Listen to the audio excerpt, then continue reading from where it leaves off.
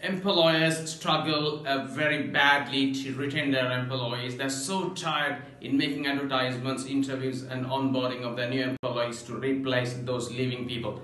Now, it may cost you about 20% of the annual salary to replace one of your minor employees. It may cost up to 200% of the annual salary to replace one of your executive level employees. So what is the strategy that you could use to retain your employees? The number one I experienced is this: to provide them the supportive leadership.